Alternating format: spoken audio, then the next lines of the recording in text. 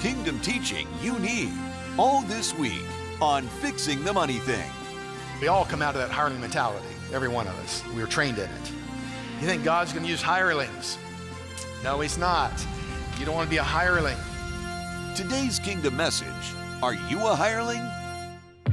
I'm Gary Keesee, and for 9 years, we lived in a chaotic, stress-filled, visionless life. I cried out to God. He said, I want my people free.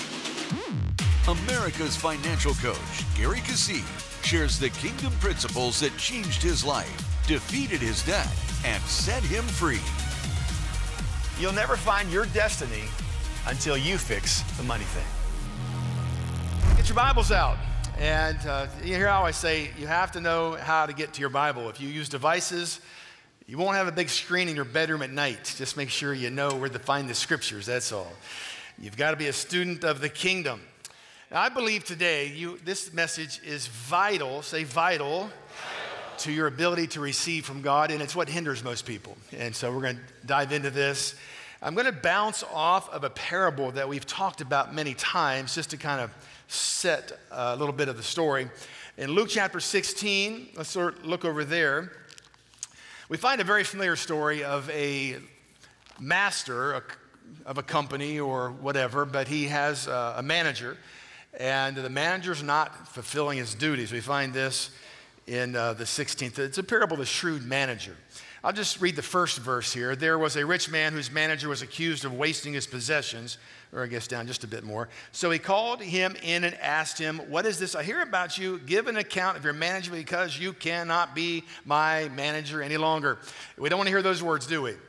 No, he was disqualified. And so you want to be qualified, right? And this is, of course, an analogy of how God looks at us. Really, it's an analogy. It's a story, an analogy of how we're to manage God's stuff. And so we find over here in the 10th verse that the master, of course, confronts this guy who is stealing from him, essentially, and is amazed that before he leaves, he puts a plan in place to prosper himself. I mean, to benefit himself. And the master's shocked that you actually have the capacity to put a plan in place for you to prosper, which you had all along, but you did not do, is basically what he says. And so in verse 10, it says, whoever can be trusted with very little can be trusted with much. Whoever is dishonest with very little will also be dishonest with much.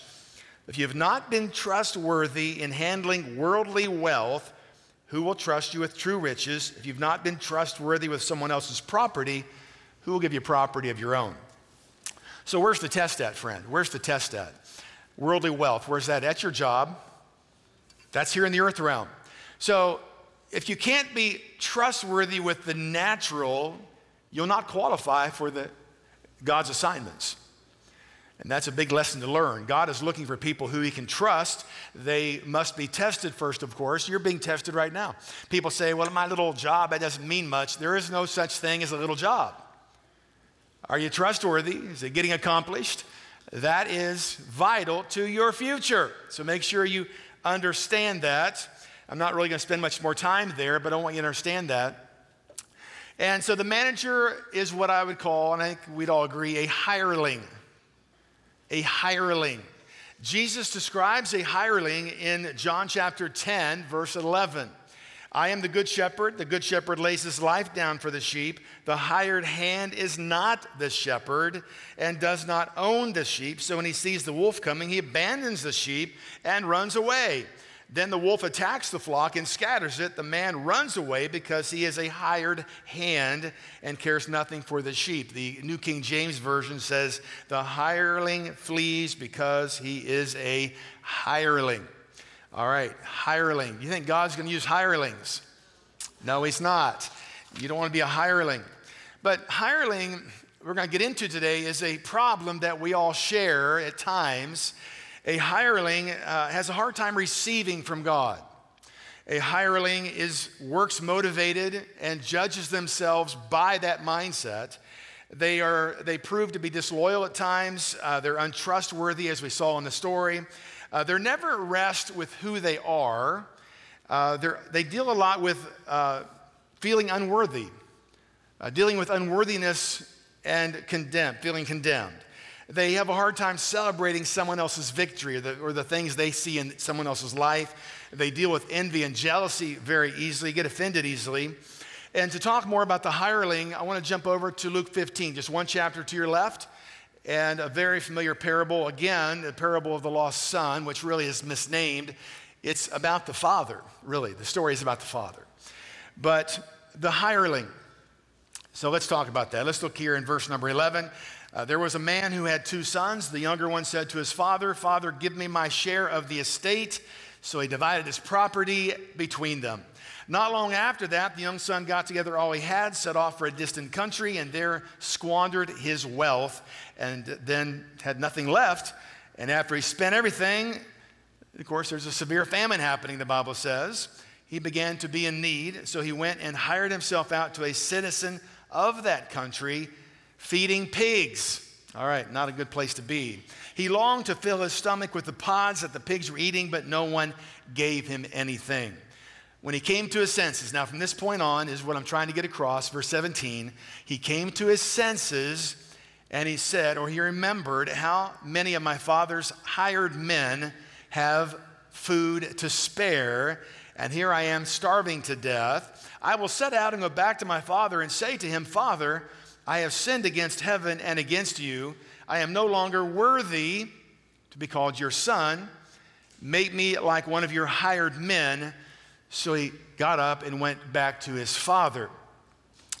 Now there's a problem in this story because first we have to ask why he left to begin with, because he had it all already, right? He came from a very wealthy family and had all the provision he needed. We know that he had a wrong perspective of some things or he would never have left. Now, he has a remembrance now that he's in great need. He has a remembrance that the slaves or servants in his father's house have more than enough. And so he sets himself in a direction to head back to father's house. He has a revelation or remembrance of what? Food. Food. He needs food. And he has needs. So he sets himself to head back to father's house. Now he sets himself in a direction to enter his father's house as a slave, not as a son. Let me say it this way. Although he has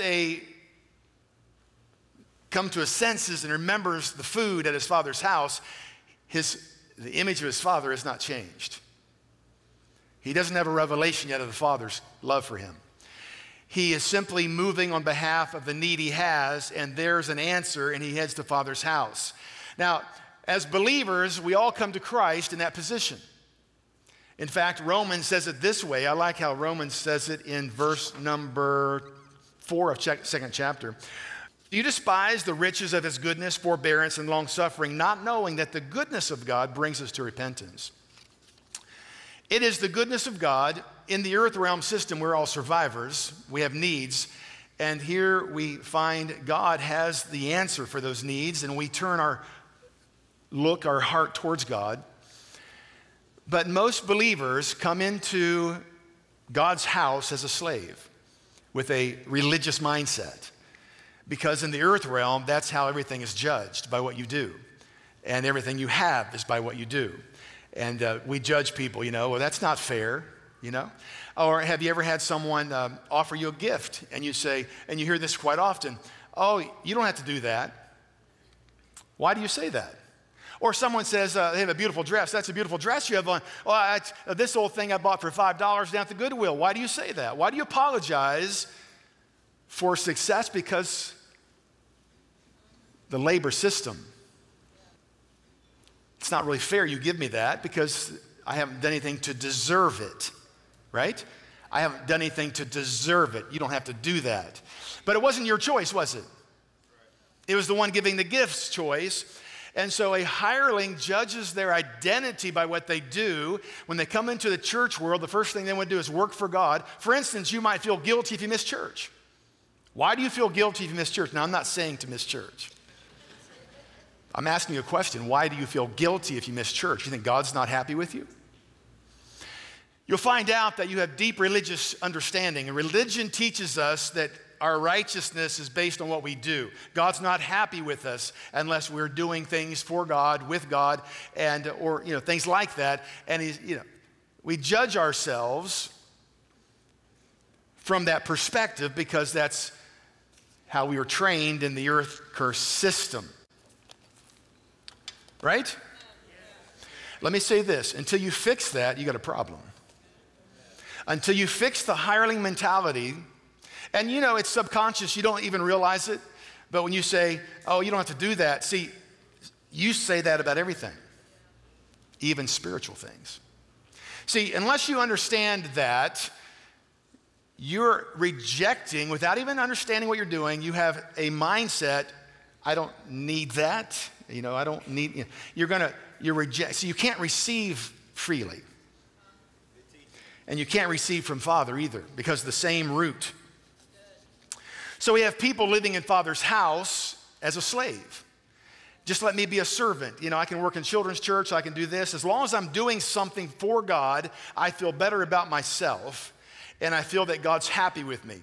First off, if that's how you feel, you are completely, absolutely wrong. And as long as you feel that way, you're going to have a hard time receiving from God. Because it's not your choice. It's the Father's choice. Is that right? That's right. Now, there were two sons. We talked about the younger one, but the older one, you remember the younger son came back to the father, and instead of, he was expecting judgment, he was expecting condemnation, but instead, what happened? The father ran to him, hugged him, kissed him. In the Jewish culture, now he just came out of the pigsty, right? So he's unclean. The father hugs him, which makes him unclean. The father becomes unclean on behalf of the son. He covers him with the robe. He gives him the signet ring, the authority of the kingdom. He gives him the sandals, which means he has access to the estate. He has the fatted calf. He restores him as a son. The older son's upset about this. Here's the party, comes up to the house. What is this I hear? What's going on? Finds out it's a party about his younger brother who left. And verse 28 says he was angry and refused to go into the house. So his father went out and pleaded with him, but he answered his father, look, all these years I've been what? What? Slaving for you, and never disobeyed your orders, yet you never gave me even a young goat. So we know right away he has a wrong perspective of father, correct? His father, in his mind, is a hard taskmaster. He's required to slave. He keeps track of the do's and don'ts. His life is governed by that, obviously. I've never disobeyed. He has the rules, and you've never given me this. But the father stops him in verse 31 and says what? He says, my son, not my slave, not my servant, my son. You're always with me, and everything I have is already yours. It's already yours. His perspective of who he was and of the Father did not allow him to receive from his Father. You're my son. See, when people come into the church, they have this mindset of do's and don'ts. And that's what a lot of people think Christianity is all about, do's and don'ts, right? They have a wrong perspective of God, that he's a hard taskmaster, that he's never pleased with them, they never do enough, and God is happier if they do things for him. They usually have to battle an unworthy attitude about themselves, condemnation. They have fear of God. They can't relax in his presence. If I said, okay, you're going to heaven today, they'd probably be afraid. I remember talking to a woman on her deathbed, Christian all of her life. I knew her very well. And I think she went on to heaven like maybe 60 minutes after I talked to her. I was talking to her. And I was encouraging her with the word of God and saying, look, this is the goal of our salvation. It's okay, you know, that you're going to go right into the glory of God, and you're going to step right over into that spiritual realm. And she said, I hope so. I was shocked because I hope so is not, This is not how it works. See, most people think if I am good enough, listen, this is a legal issue. It is not a hope so issue. This is a fact. What is the fact? What is the fact? Until you can relax in God's presence and know who you are, you can't receive anything from him. And here she is, I hope so. Now, I know she called on the name of Jesus, served Jesus her whole life, but she had some wrong teaching. I hope so. Wouldn't it have been wonderful if she said, man, I can't wait. This is awesome. I'm going on to heaven. This is what I worked for my entire life, right? But she wasn't there. She's, I hope so. There's something wrong there, friend. Something wrong. She's still judging herself. They're saying she's judging herself as incomplete, something, I don't know if I'm good enough. I'm not sure, I'm not sure. Wrong teaching, man. You gotta know the Father. It's not about you, it's the Father. People that never come to the freeing revelation of who they are and who God is struggle with their identity. Because we all come out of that hireling mentality, every one of us. We were trained in it. And it's going to hinder. But back a few years, in 2017, I taught I guess it's a very popular series, the Power of Rest on the double portion. You remember that? Now, the double portion, just to review, was more than enough. And not two things, it means more than enough. And if you remember the manna, the sixth day, they collected twice the amount, so they didn't have to work the seventh day. Remember that? Double portion in the Sabbath year. The sixth year provided enough for the seventh year. They received a double portion on the sixth year. And then the year of Jubilee, they received almost a triple portion to last through that 49th year, which was the Sabbath year, then the 50th year, the year of Jubilee, and then for their crops to mature in the 51st year, they had enough in the 48th year to last all that time without planting their crops. All illustrating the kingdom of God. And so I was teaching that, and God had to, I guess I could say, shockingly help me understand it. Because most of you know the stories, but, it's interesting how we need help. We need a revelation. Say revelation. We need a revelation of the goodness of God. We really do. But renting an Escalade. Now, we drove a Honda Pilot. I still drive a Honda Ridgeline. I love Hondas. But we had a Honda Pilot at the time, and we rented an Escalade for the women's conference. And Drenda and I got to drive it around for a couple days, and we said, hey, this is pretty nice. Maybe we ought to, I think we'd like it. I even asked Drenda, what color would you want? She said, I like the pearl white. And I told you before the story that, a couple weeks after that, my cell phone rings, and a gentleman who I recognized the voice said, I want to buy you an Escalade. What color do you want? Well, we got a pearl white Escalade, right? And maybe just over a year later, the engine light came on and had a couple little issues with it, which were minor. We could fix those. And the same guy asked me, hey, how's that Escalade working out for you? And I said, well, we had a couple issues with this, but it's fine. And he sat there and I'm going to buy you a second one. And he bought a second pearl white identical Escalade. We have two. Now that caught my attention. Now, the first time caught my attention, right? You want to buy you an Escalade, right? But the second one really caught my attention. So wait a minute now, we have two of identical Escalades. And then you heard the story of someone called up on the phone, called my office. My secretary said, hey, some guy called up, he wants to buy you a gun. Well, praise God, I like guns. I like guns, I'll take one. And so I call him, and he said, what kind of gun do you want? I said, well, I don't know. I don't have any of those double barrels, those over and under double barrels, shotguns. And they're really, really beautiful. I don't have one. I'll send you one. And so the next week, a box comes with two beautiful. These are the top of the line, $2,000 some each, shotguns. I call him and thank him. The next week, I get a box of two more from him. And about 2 or 3 weeks later, I get another box with two more. And this goes on. And then one day, we got 2 boxes in one day.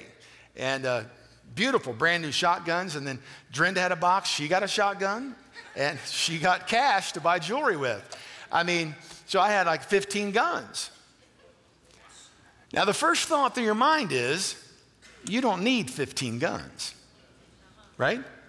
See, if you ask people most people tell you what they need. I need this, right? You don't need 15 shotguns. All the top of the line. I mean, the best there is. And so, that caught my attention. I mean, I know God is he's trying to help me. And then, this all happened within a year and a half. And then we went up to Quebec City up in Canada, which, how many been there? Quebec City. Everyone's going to go there, right? You have to go to Quebec City. It's stunning, especially go at Christmas. All the snow, amazing. But they have a lot of fur up there. Now, I used to trap fur growing up, the minks and, muskrats, and I used to do that growing up to make some extra money. And so I admired the fur. I was even telling Drenda up there, man, this fur is amazing. I said, I wouldn't mind even having some fur, it's just beautiful. And we flew home, walked into our kitchen. On our counter were 2 boxes. Each box had a $5,000 black mink coat in it. One was cut for a men's cut, one was a woman's cut. Gorgeous mink coats. And Drenda likes to make fun because we wore them both to Kroger's. And we drove our Escalade.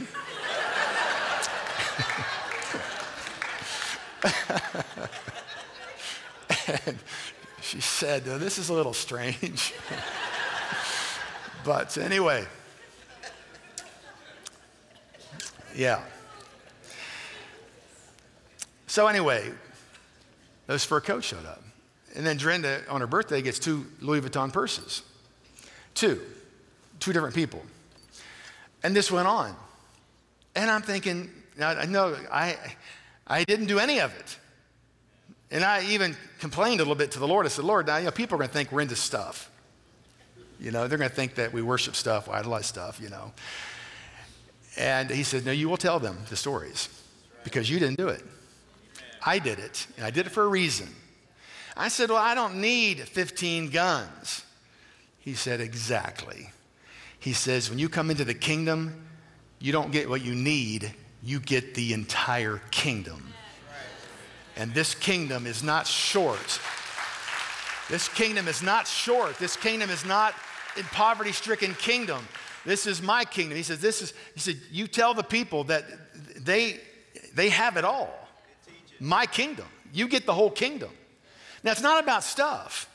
The things that happen wasn't about the stuff. It was about the Father. You understand what I'm saying? It wasn't about the stuff. It was about the Father. About my ability to receive from Father. Because we would just stop. So, I don't need another gun. I don't need it. That's okay. You don't have to do that. And he was saying, just stop it. You already have it all. But it's not about the things. You understand? It's about my position and my identity in Christ. I already have all the kingdom. I have the kingdom. I deserve it. Until you can say, I deserve to be healed. I deserve to have that. I deserve what God says. I deserve what that promise says. Until you can say that without reservation, you're going to be hindering the ability to receive from God. You have to allow God to show himself strong. We're not hirelings, friend. Not hirelings. Hebrews 4:16, let us approach the throne of grace with confidence so that we may receive mercy and find grace to help in our time of need. Amen.